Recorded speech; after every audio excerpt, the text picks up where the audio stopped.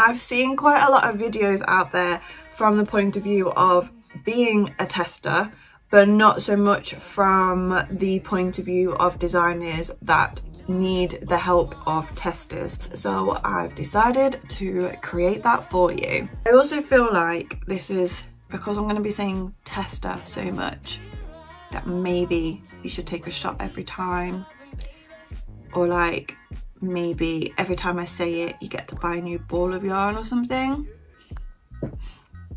Anyways, welcome to HGDesignsCrochet, HGDC, the champion of the granny square and nurturer of the new and aspiring crochet designer. I'm Heather, the designer of granny square patterns for my tribe and mentor, providing resources for those yarn creatives just like you, creating income streams from their passion. I went from corporate lawyer being told what to do to full-time self-employed crochet designer doing what pleases my soul, and I want all creatives to have the same freedom, to have financial stability, opportunities, independence, to have power of choice, to choose how and when you work. Join me on my mission to change the world, one crochet pattern at a time.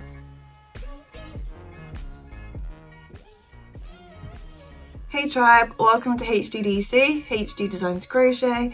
I'm Heather and this is my channel all about the granny square and all about the crochet designer. Today's vlog is about testing. So testing is where your pattern is sent to people who are called testers, and they literally make the pattern to test it for you. So they make your pattern before it's sold and they check that it makes sense, that the instructions work, nothing's missing, and that at the end of it, what is in the pattern they can actually make. I've seen quite a lot of videos out there from the point of view of being a tester, but not so much from the point of view of designers that need the help of testers. So there isn't many vlogs or much in even blogs or anything out there about where to find testers, how to manage them, what to set as rewards, and all the different things within the process. So I've decided to create that for you. When I put my first pattern out, I knew that it needed to be tested, and I had done some testing myself, so I had a little bit of experience from the other way, but I didn't really know like where to find people, how to set expectations, how to manage the process. So like it was just a lot. So I would have found these sorts of vlogs really useful, so I'm hoping that you find them useful as well. So if you are a new designer and you're a little bit stumped as to where to find testers, I'm going to cover that today. So specifically in today's vlog, I'm going to cover where to find testers, and I've got 3 main places that I find testers, and then there's like a bonus one at the end. If you are a new designer, then you might just be feeling a little bit stumped, like you have this pattern, how do you find testers? Or maybe you want to put a pattern out there, but you're sort of not sure on the next step, so you haven't quite got started. So hopefully this will like light the way a little bit for you. Now, if you've had any experience being a tester, then you will know the ways that you tend to sign up to be one. So that will give you a little inkling.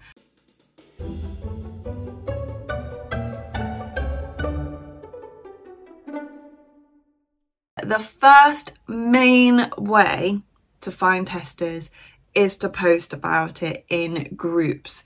There are dedicated groups on Ravelry and on Facebook and loads of other places that are full of people that want to be testers. These people join these groups so that when a designer or a company posts to say that they have a test, then they can sign up, and lots and lots of people out there absolutely love to test. And I mean, it is so much fun, and I'm going to do an entire vlog as well, if you'd like me to, on rewards that you can offer to testers, because there's some definite perks of being a tester.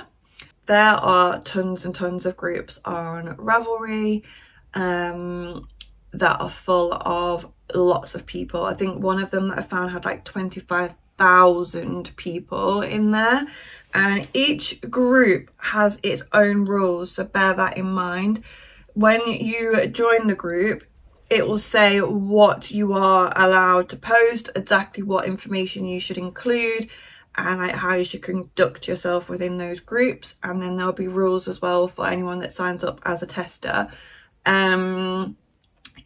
There's so many different ones, like there's one specific for crochet, specific for knitting, Tunisian crochet, but then not only that, there are also groups that designers have created themselves. So I know Sari Knits has her own Ravelry group, and she posts like in there so that people can sign up to be testers. If Ravelry and accessibility is an issue, there are also other places such as Facebook. I've actually used a Facebook group before to find testers because I was struggling to fill some slots, and I found some really decent people. I'm pretty sure it was for Promise that I did that with, because there's not that as many crocheters out there, and it's Granny Square as well, so it's like a specific type of person will want to make that pattern. So I just post it in loads of different places, and that's one of the places I actually found some really good testers. And again, there's different rules and there's different standards you can expect. Most testers take the sign-ups really seriously. I wouldn't necessarily say like testers on Ravelry or Facebook differ or are better in any way. Like, a tester is a tester, and most of them really will step up for you. I just haven't really used the Ravelry ones because I have never been a big user of Ravelry. I just find it a little bit clunky to use, whereas I'm used to Facebook and I know how to post in groups. So do what works for you. As a little side note, it might be beneficial for you to set up your own group as well, whether that's on Ravelry or Facebook, so that going forward in the future, if people say to you, where can I sign up, that's somewhere that you can signpost them to. It's somewhere that you can post within. It just means that like you've got a captive audience and that everything is all in one place. So maybe after you've done one or two, or maybe from the get-go, you just set up a group. I mean, don't be put off if you only have like 10 people in there, because first of all, you probably only need like 5 to 10 people to test anyway, and second of all, nobody's group starts off with 1 billion people in it. It grows. So you might have 10 people now, and then 4 patterns down the line you might have 40, and 10 patterns down the line there might be 1,000 people. So start it as soon as you feel comfortable.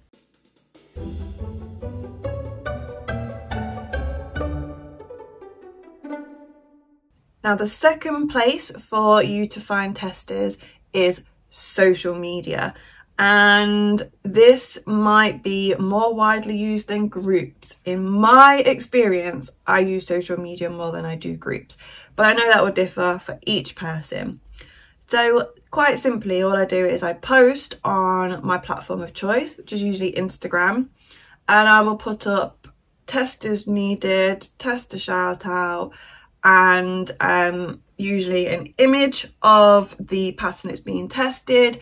I will then share like the yardage, details of the deadline, details of the reward, and how to sign up. So it might simply be comment below or DM me, or it might be sign up on a form, whatever it is. And so sometimes I've even seen people do this, like designers do it, where they've posted saying they need testers and that you have to go and sign up to their group. So like figure out a flow that works for you within all of these options that I'm giving you.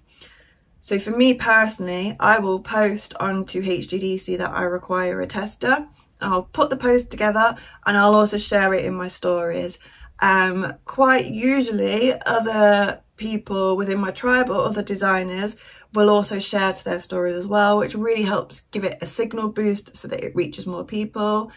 And then what I choose to do is, before I had people DM me, but my DMs are wild. I've got like 7,000 people on Instagram, and if you get like 50 people apply, then that's 50 different DMs, but there's not a way to search and filter, so it just became difficult to then keep on top and not lose people.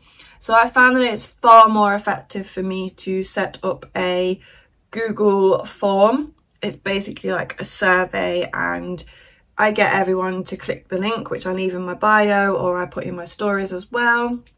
And it's just like, name, what's your social media account, have you tested before, what's your experience level, just basic information that I need. What size would you like to test? And then I will do the shout out, and then maybe like 24 or 48 hours later I'll go through, I'll like export all the data into a spreadsheet. And that's what's really, really useful about the Google Forms, is it's all in one place, so then I can export it all into a spreadsheet and then go through and check. So I have like my own requirements of what I want to see in a tester, so I'll go through, make sure that all that's met, and then go on to the next stage of the testing.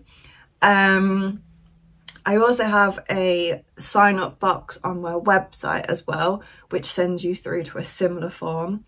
So whatever way you want, whether you say to people, here's my post, and you can DM me, comment below, fill out a form, go join my group, whatever it is, that's a way to find testers. And on your post, make sure you use the hashtags as well. So there's quite a few relevant hashtags, such as crochet testers, like crochet testers needed, crochet testers wanted, and same for knitting. And quite a few people that enjoy testing will follow those hashtags so that it will come up. So even though they're not following you, it will appear on either their explore or on their main feed, on their homepage within Instagram, so that they can then click on it and follow whatever prompts that you've put on there. I personally find social media really effective because it's so easy to reach so many people so quickly. If you feel that like you're not getting the reach on your post, then you can just ask other people to share it. If you know any other designers, or even just like other accounts, they don't need to have lots and lots of followers. Because if the odds are, if another crochet account shares it and they have like 500 people, but you only need 5 testers, then you're going to fill those spots. And then with the hashtags as well, it will go much further. So yeah, that's really, really handy.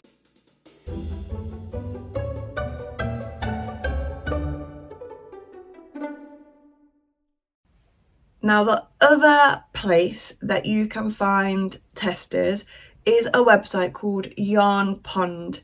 Now, Yarnpond is a dedicated website specifically for testing. So crochet designers, knitting designers, tech editors and testers can sign up. And there's like different structures and different fees. And I'm going to show you bits of that on the screen now and put links below. I haven't actually personally used Yarnpond, but it is something that I want to use because it looks like an absolutely great resource. And what I really like about it is there are rules for the testers and for the designers. So sometimes you might find that people will sign up to be a tester, but then they might ghost. And ghosting is basically like they disappear. And it happens, like I've been a tester and done that. I've not been able to commit. Although I've signed up, I can't like fulfill my obligation. And it happens, like it's part of life. But it then can mean that you might have a size that's completely untested.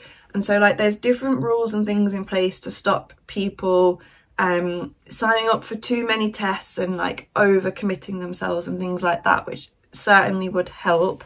And they've got loads of like different features on there that you can use. So although I haven't used it myself, I do really want to try it. And if you have tried it, then please comment below and let us know how you found it, whether you've tried that as a tester or whether you've tried that in a different capacity. That would be great to know.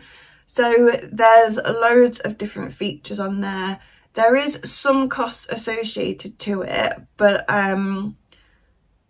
that doesn't put me off. It might put other people off depending on where you are in your stage of designing, but I'd quite happily pay to get testers that really are committed and really want to make my designs, because having a really good bunch of testers makes a huge difference to your pattern overall, not only in terms of the finished pattern, so you'll get really good feedback on the formatting and the tutorials within it and pointers, and you'll find people with different experience levels will have different feedback as well.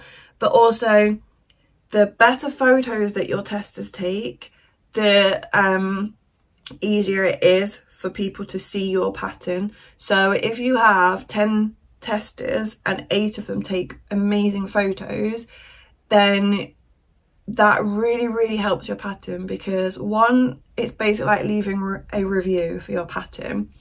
2, it really helps to see your design, your pattern on different figures. So I model all of my own patterns and I put in my details of like my size information.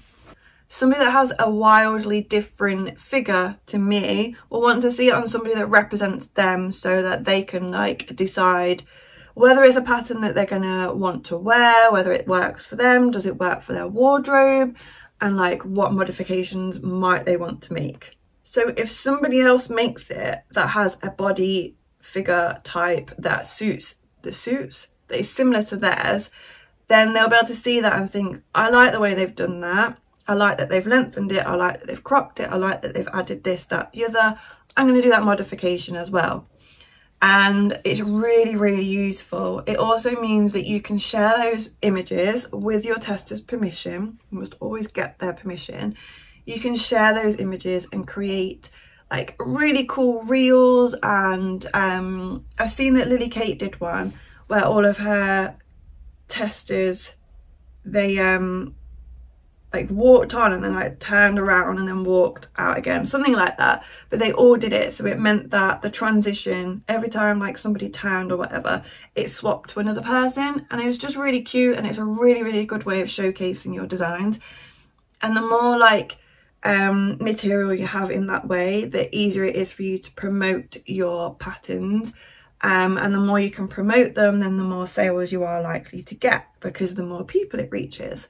So your testers really do make a big difference, which is why I wouldn't be opposed to paying fees and whatnot on Yarnpond to make sure that I get testers that really help, because ultimately it means that the pattern goes further, and that's what I want to happen. Now, as a bonus, another way that you can find testers is to create your own email list. And this is really useful for quite a few reasons, for a number of reasons. First of all, if you have your own email list of people that either are interested in your patterns or want to test, it means that if you have a secret test, something that you don't want the public to see, you can send out a snapshot of information and have people reply to you. It also means that it's very easy to reach people, because it isn't dependent on them accessing social media or a third-party platform. You're emailing it, it'll be directly into their inbox, so they're more likely to pick it up. And it just means that then you have a little bit more control, because if, for example, Instagram's down and that's the only way that you get your testers, then you'll be like sort of scrambling to try and find more. But if you always email people, there should always be a way to get that email to them. So that would definitely be like one of my top tips, is to start your own email list. So collect the email addresses of the people that sign up with their permission, so that you can email them in the future. It might be that they're all in your group as well, and you might just send out an email to say, I've updated the testing group, please go and have a look if you want to sign up to be a tester, because spots are limited. It might be that you email people and say, there's I've posted this on Instagram, but my email list gets first dibs. Like, there's so many different ways that you can make it work for you, but having an email list was really, really helpful. And then in terms of the order that I use them, it's like in reverse of what I've just told you. So I will email my list, then the next port of call for me is going to be Yarnpond, because I really want to try that out.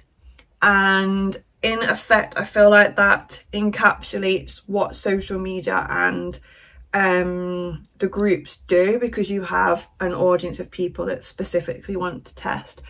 But for whatever reason, if I don't find what I want on Yarnpond, then I will go and do the groups and the social media. I think alongside using Yarnpond, I will still post to my Instagram as well anyway, because it's a way to let people know that I have an email list. It's a way to let people know that there's a pattern coming. So it's always really, really useful to post on there anyway. And then if I don't find what I need within those resources, I will then go to the groups.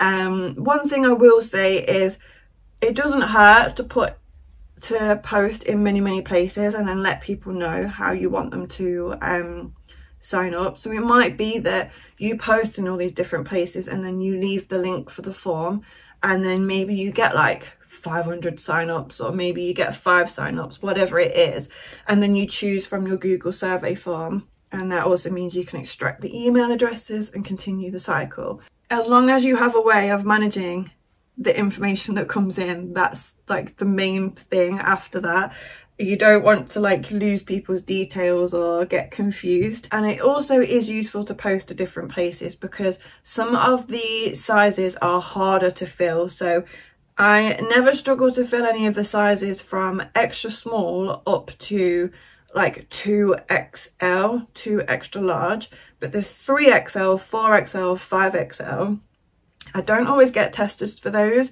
And I mean, what I make is pretty niche, so it's crochet, and there's more knitters out there. It's usually granny square, and the bigger your figure is, the more granny squares that you're gonna have to make. So like that could definitely put people off.